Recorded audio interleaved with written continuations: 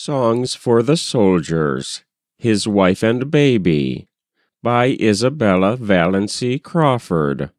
Read by Frank Blissett.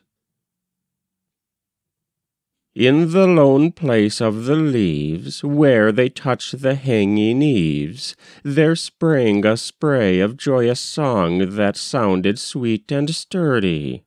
And the baby in the bed raised the shining of his head, and pulled the mother's lids apart to wake and watch the birdie. She kissed lip dimples sweet, the red soles of his feet, the waving palms that patted hers as wind-blown blossoms wander. He twined her tresses silk round his neck as white as milk. "Now, baby, say what birdie sings upon his green spray yonder."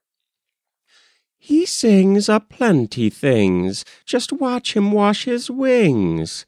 He says Papa will march today with drums home through the city.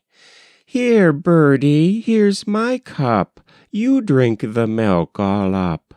I'll kiss you, birdie, now you're washed like baby clean and pretty."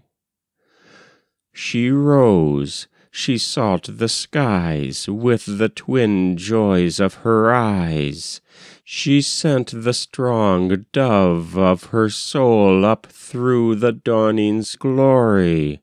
She kissed upon her hand the glowing golden band that bound the fine scroll of her life and clasped her simple story.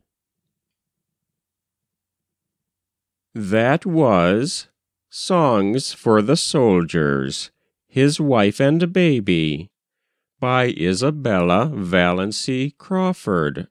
Read by Frank Blissett.